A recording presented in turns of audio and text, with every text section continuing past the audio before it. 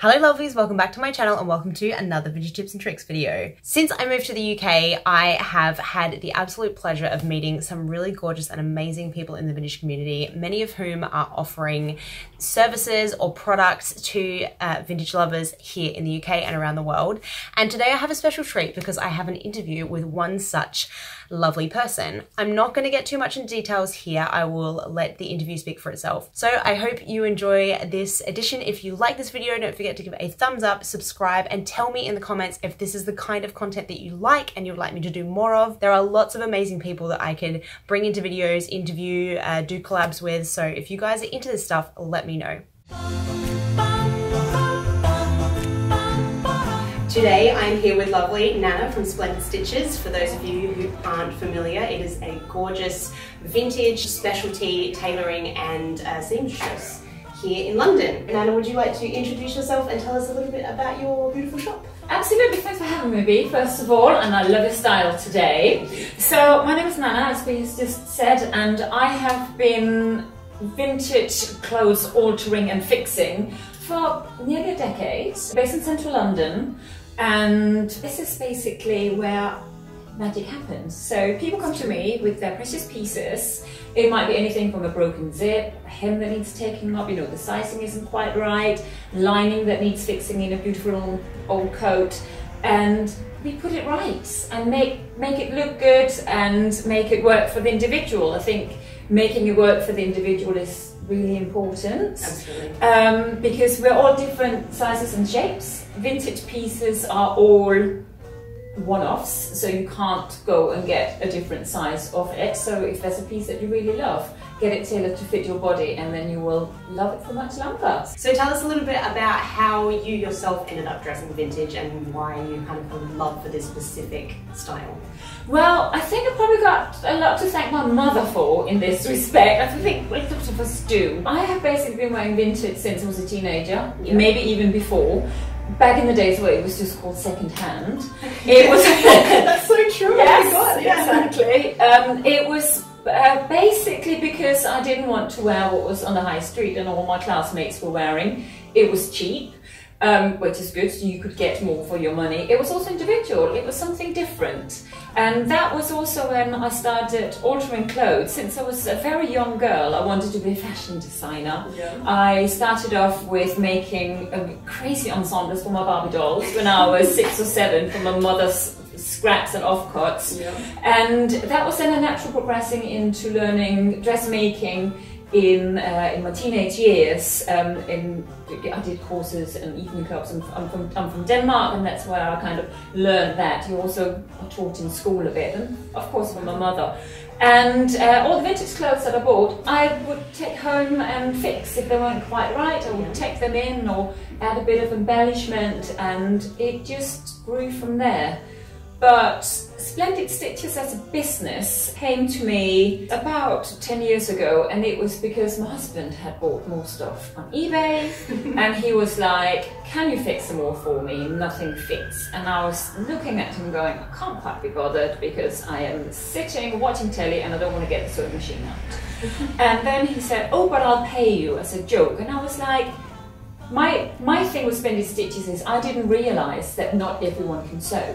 Yeah. And because I've always been sewing, I thought, oh, but everyone can sew. And I was like, hang on, maybe other people can't sew and I have got a skill that I can share and make people feel much better about their clothes. So I started asking around friends and the request poured in. Everyone wanted stuff mended. Everyone had stuff sitting in their wardrobe that needed refashioning, fixing, new zips, hems, the lot. Yeah. So I was like, oh, maybe I have a business idea here, and I set up a website, and then the floodgates opened even further. And I've just been very fortunate that my clients keep coming back, obviously because they like what I do. I have made some great friends through what I do, and I absolutely love rescuing these beautiful pieces and making them loved by the people who wear them. Talking earlier about the experiences that you can have if you love your vintage pieces and then you take them to a dry cleaner or a modern tailor, and they might think they've done a really great job because they've applied the techniques that they know and they are good at, But for us, it's literally a nightmare, and the pieces can be ruined by something like that. Absolutely. For me, the main reason why it's better to use someone who understands vintage, it has many aspects to it, but it's first of all, people who understand vintage know that every single piece is special, and that we want to preserve it as best as we can. We know there's a reason why the shoulder pads are in there. We know there's a reason why the buttons are the way they are. We know there's a reason why the cut is the way that it is. And of course it can be changed to suit the individual body. Well, for example, for 1940s jackets, you want to preserve some of that silhouette. And if you take that to a contemporary dry cleaners or seamstress, they might go, oh, let's take out those shoulder pads and just like make it a bit more contemporary. That may not what you want. No, exactly. So if you come to a vintage specialist, I instantly understand the silhouette you're going for. We speak the same language. If you're going to a steampunk party, or if you're going for a land girl vibe, I immediately understand what you're talking about. You're off to Viva Las Vegas? That's fine, I know the vibe you're going for. You don't have to spend time explaining yourself. I instantly understand the culture and what we're trying to achieve. And then there's the technical aspect. So obviously knowing and understanding how clothes were made back in the olden days. Technologically, things changed a lot in the 1970s, of course, with suddenly things were much more mass produced, but pre-then, clothes were generally made to order. And it's understanding the way that clothes were put together before the days of mass-produced fast fashion. I guess the skill level as well, because people might know how to do the basics of sewing but might not have a great technique. So if you have something that has ripped sleeves, ripped seams, the wrong zip put in it, you can come and see Nanna and she'll fix it. You don't have to give up on it. See, this is the other thing about zips actually, which is really interesting, because of course here at Splendid Stitches we use original vintage haberdashery. So if you have a 1950s dress that needs a new zip, we have loads of old zips in stock that are from the 1950s. Good. So we will replace a middle zip with a middle zip. And actually only last week I had a beautiful 1950s dress where an invisible modern zip had been put in, and we actually changed that back to a 1950s metal zip, and it just looks so much better. For some people it really matters, for other people it doesn't, and that's why I will always speak to the client about functionality and practicality versus aesthetics, because there are also technological advances in garment construction. So sometimes we can say, well, there's a reason why this 1930s dress has got hooks and eyes down the side. But for practical reason, you might want to put in a zip because you don't want to keep gaping open. So it's having that conversation as well and finding out, well, how can we make these clothes work for you in a way that means that we have a nod to the original, but also make it work for 2018. And I guess not everyone that comes in to see you would necessarily be a real vintage enthusiast that wants the piece to kind of be a representation of the era that it was made in. They want to wear a beautiful piece. Yes. And I guess that's what makes the experience coming here different as well. You guys will get a little sneak peek of that afterwards, but coming here is not kind of like when you go to the dry cleaner, you just drop something off and you leave. You get to meet Nanna, you get to stand in front of the gorgeous mirror, feel very special while you get all tailored, talk through the piece, why you want to wear it, where you want to wear it, and what your intentions are for the piece in the future. So that's something really, really special and makes a big difference. And I also wanted to talk to you, I know we chatted about this before we decided to shoot the video, but we talked about like sustainable fashion and the role of vintage in kind of being a sustainable source of clothing. Well, absolutely. The way I look at it is that obviously vintage is the ultimate sustainable choice. The clothes have already been made. You don't have to, well, maybe you have to freight halfway across the world, but the fibers and the fabric and the dye has already been done. And therefore, the piece is made. You don't have to add to the pollution that is already out there. Exactly, Another thing that's really important to remember is that vintage pieces of clothing are much better made than the majority of modern clothing you see today. So true. Not just in the way that they're constructed, but the fabrics, the actual fabrics. You have a 1950s cotton dress. The cotton is so malleable, it's absolutely beautiful to work with because it's got a higher thread count and everything is just weaved differently. It's the same on the wool coats from, for example, the 1940s. The wool is just more tightly packed. they're warmer. You have a modern day wool coat, and you know, after 1 or 2 seasons, it's all bubbly and it's coming apart and it's wearing out. You don't get that on the vintage clothes, just because everything was better quality and better made. Yeah. So it is an investment to buy vintage. It will last you much longer, and therefore you will also wear your piece of clothing for longer, which again make the piece more sustainable. Yeah, I feel too with vintage, the pieces, because they're really beautifully made, I want to wear them more, whereas when I buy something new, I often find the quality of the cut and the fabric is not as good, and I'm excited from the purchase, that thrill of purchasing something new, but once I've worn it 1 or 2 times, I start to kind of take the rose-colored glasses off and I see it for what it really is, and then it just goes to the back of my wardrobe and I want to get that thrill again of buying something new, whereas my vintage pieces, I get excited every time I put them on, and I don't know, maybe I'm alone in that, but I really treasure them all, and they have a little story attached to them. Yes. And that makes me want to talk about them when I wear them. I want to tell people about it, particularly if you meet other people that love vintage, you exchange stories. It's a conversation starter as well. Exactly. I think that's really important. So vintage clothes to me is clothes with soul. Yeah. And that's the point. I mean, as someone said the other day, a next dress was never a conversation starter. That's true. This is very true, but this is so true. When you wear your vintage, it is a conversation starter. Yeah. You go to, say, a wedding or a special event and you wear your vintage. People go, oh my God, that dress is amazing. Where did you get it? And off you go. And it's just great. You have something interesting to say about what you're wearing. Exactly, yeah. I was going to say too, you don't necessarily have to come here with a vintage piece, do you? We were talking about reproduction items, and actually we're both wearing items that are reproduction today. And we were talking about, you know, if you're not happy with the cut of something, if you've ordered online, that you can come here and get the piece tailored to something that was more what you envisioned. Absolutely. So yes, I have many clients who mix it up and have some vintage, some reproduction, of course, but yes, of course, we can alter the reproduction as well, because it's all part and parcel of the same vibe. And sustainable too, because if you've ordered something that you know you're never going to wear, but that you might never get around to returning, you're not wasting your money coming and tailoring something that you'll then wear rather than leaving sitting in the cupboard. This is true. So I think people would be really interested in seeing what the experience of coming to Splendid Stitches is like, because it is very different to the experience of going to any other tailor or a dry cleaner where you just hand something over and you head out of the store and you might hear back in a couple of days, a couple of weeks. Here you're coming, you get to meet lovely Nana, you get to have the experience of getting to know her, hearing about her store, and also getting to stand in front of the gorgeous mirror. Very glam, have everything tailored to you, and just, yeah, have an experience that is a bit old world and that you just don't get anymore. I think that's really important. I try to make people feel really good about themselves and their choice when they come to see me. I take great pride in taking people's measurement, understanding about the garment, understanding how it needs to work for them, because that way we can do the best in the studio to make sure that this piece of clothing will work to its very best of its abilities. Absolutely. So let's show them what they're going to get when they come here. Let's do it. Perfect. So I've got my, I'll let you guys know as well, I've got a new to me 1940s suit that I got hold of, and whilst I love it and when I ordered it the sizing seemed to be correct, I do feel like it is a bit big around the bust because I'm not a big busted girl as much as I wish I was a Marilyn shape.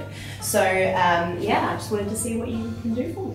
Absolutely. So let's start looking at how it hangs on you. So I tend to work from the top down because when you do any changes to the top, it has an effect on what happens further down.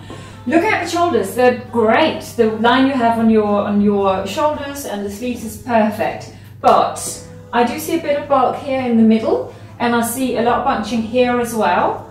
When you do this to your arms, I see there's a bit of excess fabric here. Yeah. So what I suggest first of all is to take in the side seams ever so slightly, but also possibly to take in the middle seam because it looks a bit hunchbacked at the moment, and by straightening that we'll remove some of the excess here.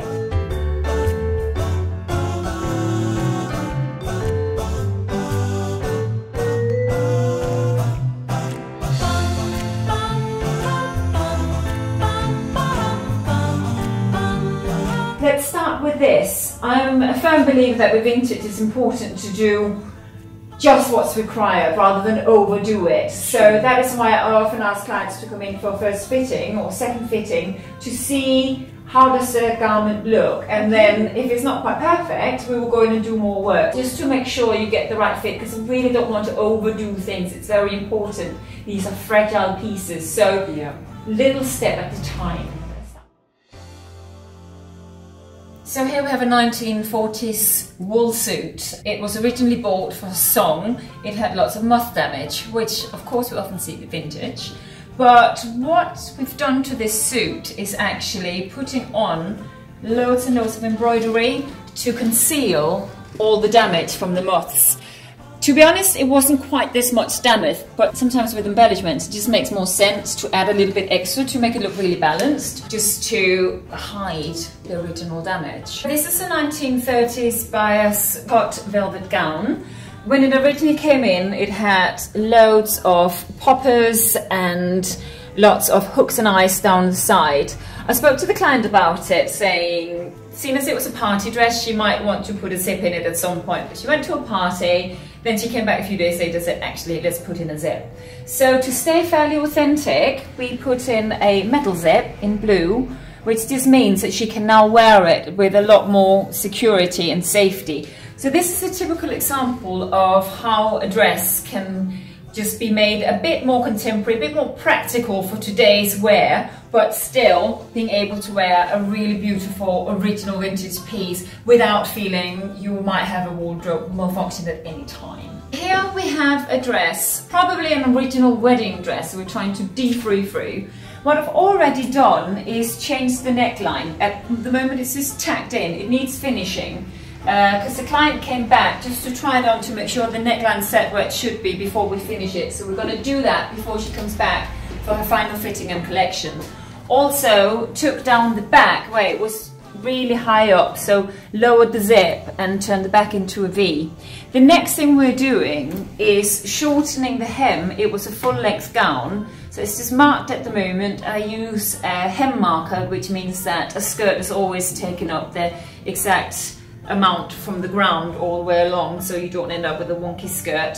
And we're also going to take in the sides. So with this, you'll end up with a really sweet cocktail dress when that's all done. But this was very much a case of changing the neckline and changing the skirt size and the skirt shape. So this was a piece that I bought into Nanna the first time that I met her when we first talked about doing this video, and it was a piece that I received from my grandmother who runs a theatre group and had been used obviously for a men's performance, and the pants were miles too big. I could get away with the jacket, it was definitely too big but it sat okay, but the pants were just out here, they were enormous. And I've had it for years, I've probably had this piece for around 10 years. And I just figured I would eventually one day get it taken in, but I was so nervous that someone would destroy the shape of it, because the thing that I love about it is that it's such a true piece. So when I came in and showed Nanna the garment, she pinned it all for me, and I was just so excited to see it coming together. I've sent so many emails to you like, I'm so excited, I can't wait to see what it looks like. So this is the final product. If you want to chat through what you ended up doing to Absolutely. So for this, you were saying it's really important to use it for performing. Yeah. So that was the first thing I thought, was like, okay, how can we make it look fantastic and be something that you feel comfortable in when you're performing, so to secure it and make it look good, and also make it look feminine, because this is a men's tuxedo. Yeah. And it was quite boxy. Yeah. The sleeves were very long and very wide, the trousers were massive. So the first thing I suggested was to narrow and shorten the sleeves. Obviously, as soon as you shorten the sleeves here, it gets really feminine. Yeah. And also just narrowing them down gave the whole jacket a new femininity, which is just lovely. The other thing I suggested was to put in the hook and eye right at the front, which means you can actually do the jacket up. It's a bit more secure. It gives it a definition as well. The third thing we then did was to add some definition here, to take in the side seams and also at the back, to make it fit around the female shape rather than the male shape, to just give you a bit more of a nipped waist. The trousers was a different matter altogether. What we did here, we talked about the waist because the waist was far too big. I actually took them in at the back. So we measured what B needed, And then I took them in here at the back, took in the seat as well, and lifted them from being sitting on the hip all the way up to sit around the waist, which also shortened the trouser length in the process and made them absolutely perfect for wearing with a small heel. Thank you so much. Oh, look fab.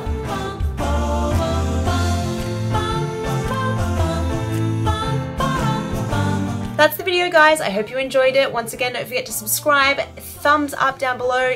Don't forget I have an Instagram as well where you can see outfit posts. I also do IGTV tutorials that don't appear here on YouTube. And we always have the Vintage Tips and Tricks Facebook group where we have an amazing vintage community that we would love you to be a part of. All of the links for that stuff are down below, and I will see you in the next video. Thanks for watching. Bye.